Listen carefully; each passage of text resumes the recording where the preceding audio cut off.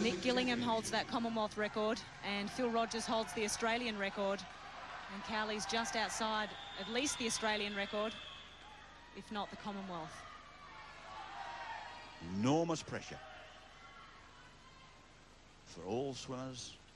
Take your marks. And the 18-year-old Australian. Away they go. Peterson in lane 8 is nearest to us in that white cap.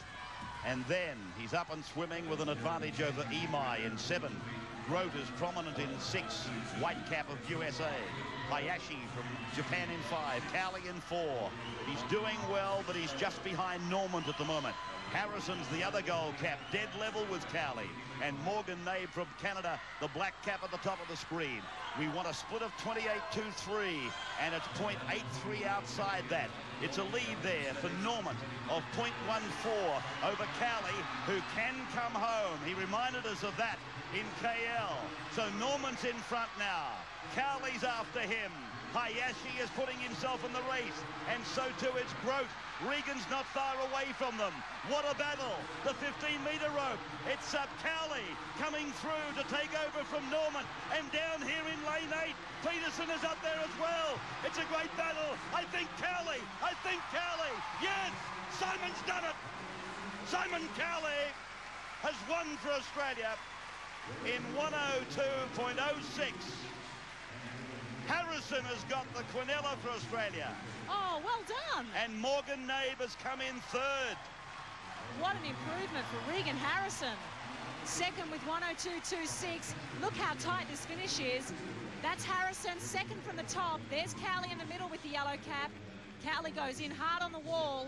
102.06. He probably would have liked to gone close to that Commonwealth and Australian record. But a good touch by him, and to actually follow through and win the gold is the most important thing. He's done 2 PBs in this meet already. As to Regan Harrison, that's his 3rd PB.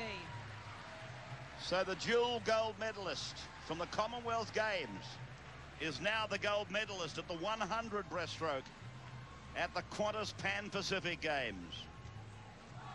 Regan Harrison has come with this tremendous burst.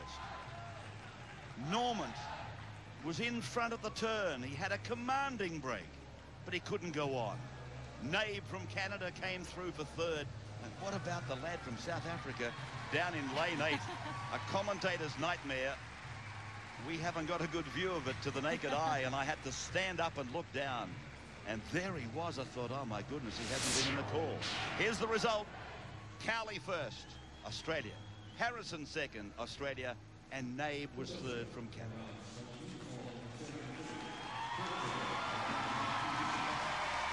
Well done, young man. He's got a lot of supporters in the crowd. Lactate in the legs, lactic acid, nice and tight walking across there. He's had 3 big swims in a day and a half. Quietly and calmly. He's walking across to the interview. Across Australia, across the world, on television, and of course for the people here as well. And Rob Woodhouse is with him right now. Simon Cowley, he did it tough there, but the win's what matters at a meet like this, is that right? Yeah, it's a racing meet, and happy to get on the wall first. Just a little disappointed with the time, because I swam so well yesterday, but the win's a win. Now, talk a little bit about the start. You look like you dropped back a little bit on the start. Did you miss that slightly? Yeah, a little bit. My starts haven't been my strong point in the past, and I've done a lot of work on them. And I got them pretty well in the heat and the semi, but didn't quite get it then.